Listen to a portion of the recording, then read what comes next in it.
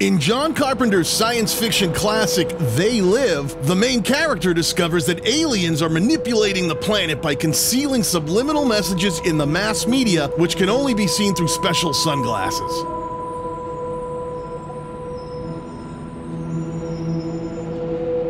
I'm the Dave Man asked me if it's possible to recreate this effect. If you want to learn how to pull this effect off in Filmora 9, stick around. I'll show you how.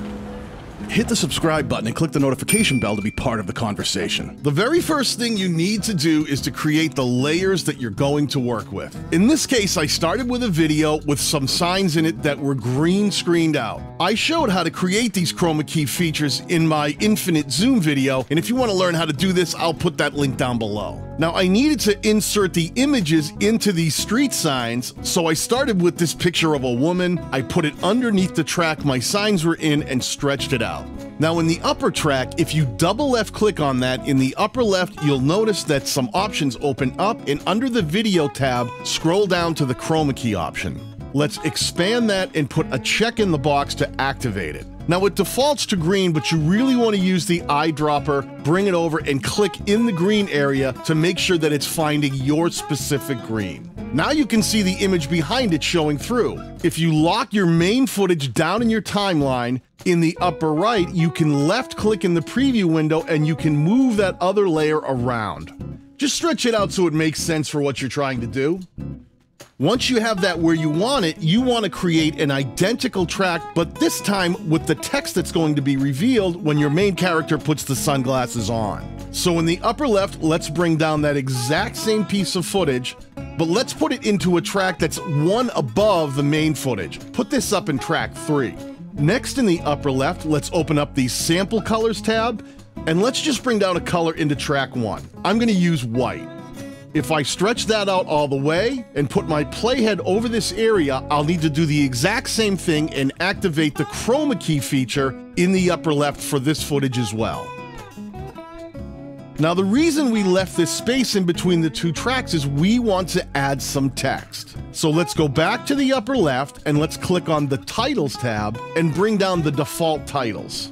Let's stretch that all the way out, and the reason we're using the default titles is it has no added motion or animation in it. If I double left click on that, it will open up my text options in the upper left. The first thing I'm going to do is change the text color to black so I can actually see it. Now, in this case, I'm using 3 separate different signs, and I wrote the word subscribe out, and all I did was leave some space in between so that it fit onto all of the screens. Feel free to play around with some of the compositing to make this not stick out so much. So if you were to click on the white color in the main track, in the upper left under the compositing tab, you can dial that white back so it's not quite so bright, and it seems to blend into the overall scene a little better. Once you have all of this where you want it, let's bounce both pieces of this footage all together so that we have the entire thing in one video track.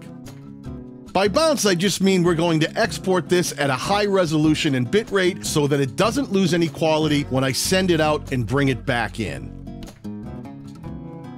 Once that's done, you just want to locate your footage and bring it back in. Let me get rid of everything else on the timeline for now. Bring your footage down into your timeline and then locate the spot where the two pieces of footage split. Right about there. Let's get it right down to the frame, right there, and we will slice the footage in half at that point. Now I'll have 2 identical pieces of footage which are the exact same length and have the exact same motions going on in the video. One with the words in the sign and the other one with the image. Now, there are 2 masks that I created to pull this effect off, and I gotta tell you, these masks took a lot of time to create. I'm just gonna give you the masks that I'm using. You can download them for free by clicking on the links that I'll put down below afterwards.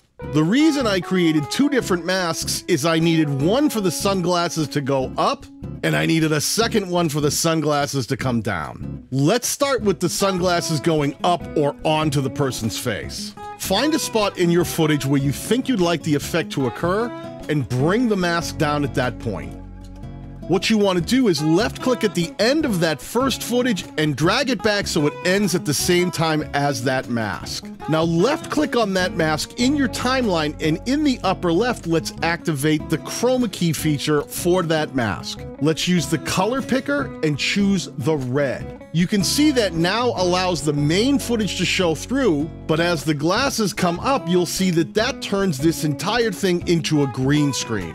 I'm going to delete this second piece of footage for the moment, and now let's export just the first section with the image of the woman inside of these signs. Now the last thing I had done was to delete that second half of the footage, but I can undo that by hitting Control and the Z key on my keyboard, and it comes right back. Now let me get rid of the first half of this footage and the mask overlay and import that bounce that I just created. I'm going to bring that down into my timeline into the second track and drag that other footage that I created with the words and the signs directly over below it. Now I know these are two different links, but they both started at the exact same point, which means they should line up perfectly. If I scroll ahead to the end of the top track, you'll see that green screen start to come up. So once again, I'll need to left click on that upper track in my timeline, turn on that chroma key, and I'm going to use the color picker to go over and choose the exact color green that I used. Now you can see what happens. The top track is already masked, allowing the top to show through, and by removing the green as the sunglass transition overlay starts to move upward, it exposes the bottom track and the text below. Pretty cool, huh? If you want to learn more Filmora tips, tricks, and techniques, make sure you click on the links that are on screen now or the ones I'll pin down below. And don't forget to download these free masks. Peace.